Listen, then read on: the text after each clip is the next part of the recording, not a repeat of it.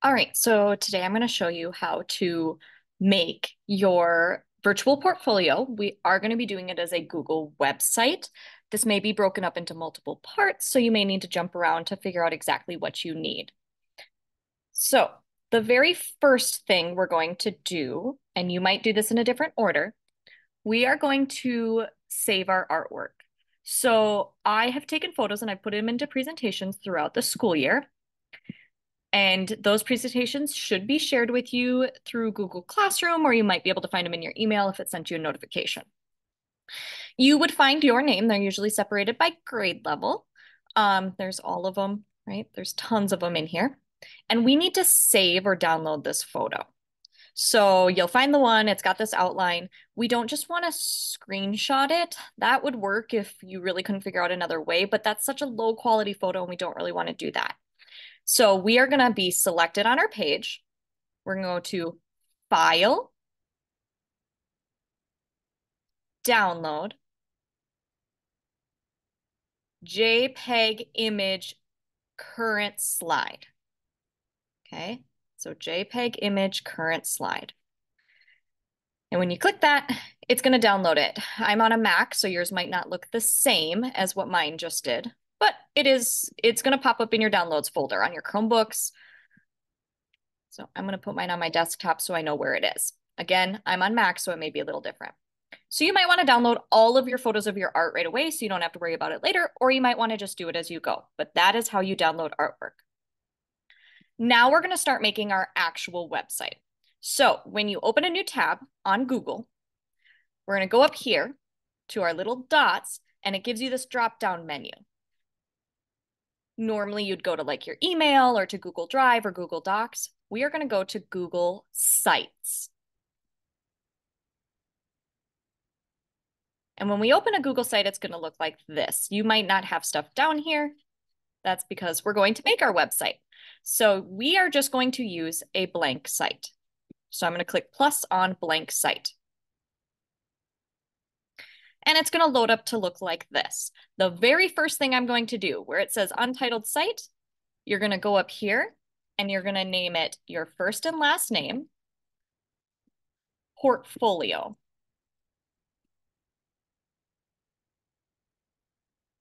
Then our page title. Here you can put welcome to your gallery. You could put your name, whatever you want to title. This is your home page. So this is where people will load into your website when they have the original link. This is the main page. Now from here, this is just a blank slate for us. We are going to go in, we can change the font. There's tons of different fonts here. You pick which one you like. Make sure that think about the people looking at it. Make sure that it's readable. My computer's a little slow today. Okay, doesn't want me to pick a font. That's fine. But you can change it up. Change stuff to whatever you want, even though mine won't let me right now. Also, we can change this background header image. So you can do a photo of your artwork and it'll kind of be really zoomed in and kind of close up. But if you have like a really colorful artwork, it might be nice. Or you can go online, you can find a pattern or something to add there. Remember that this is something you're turning in. It's also something that you would want to be able to share, like to show your artwork. So it should be somewhat professional. It can be fun, but it shouldn't be like silly. Obviously, it shouldn't be inappropriate, anything like that. So, keep it professional. This is a website that represents you. So to change it, oops. Yeah, mine just doesn't want to load here today. But to change that background image, you would go to Image, Upload, and then if my computer ever loads, you would find your image. So I'm just going to pick the Art and Science Academy logo, okay, just because that's what I had. Now, this text doesn't read very well, right? See how that kind of blends in with the background, or it's kind of hard to read. There is other stuff you can do. So right here, you can try changing this little, it says adjust for readability. It just changes it. That didn't really help a whole lot. So, maybe I would go in. Now I can change my font, right? I can change the size, make it really large, underline. Okay, you can do lots of things.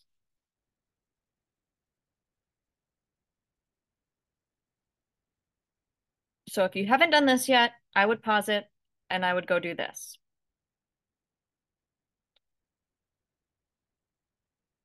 Now, you are going to be working on this website throughout the rest of the school year as you have free time. It is due by May 31st. So I'll be grading them after May 31st.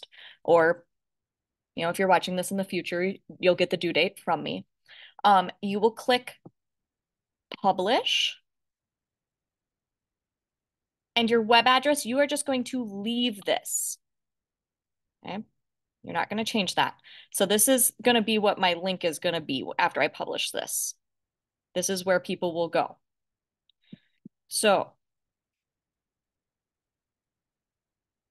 who can view my site? We are going to click manage. Okay. Here it'll say you're the owner.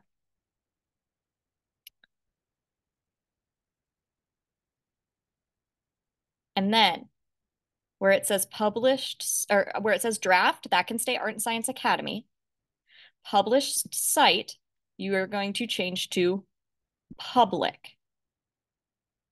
This is so that you can share it with people outside the school. So like if you want to share it with your parents and they don't have an ASA email, you'd be able to share it with them. So published sites, public. Then you'll click done. Then you can copy this link. I'm selecting it, edit, copy. Whoops, you need all of it. Edit, copy. This is what you are going to submit to me on Google Classroom. This is the link that I will need in order to grade it. Then you'll click publish. Okay. At this point, I would go to Google Classroom and send that to Miss Stuckey so that I can see it as you're working on it if need be, and I can give you feedback and I can help you with things. Okay.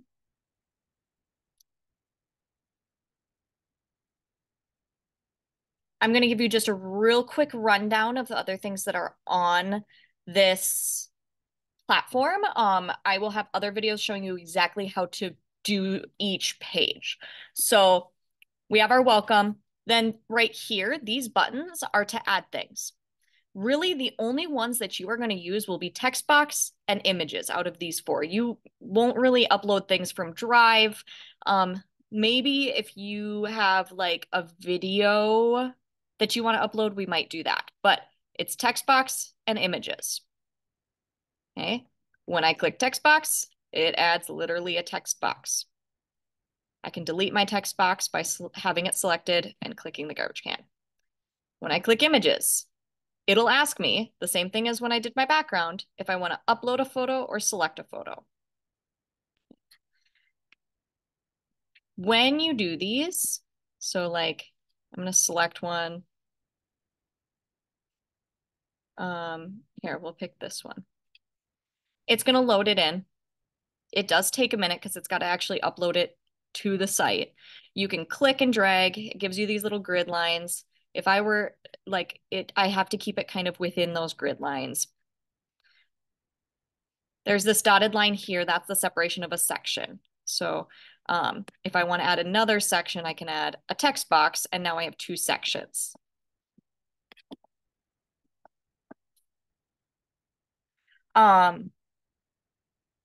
From there, you can also use these content blocks where you can load in a photo and text automatically.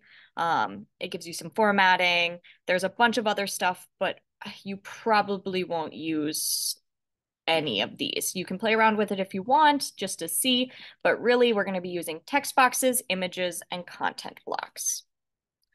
There are also pages. So right now we're building our homepage. You have to have several pages for your website. Look at the checklist for that.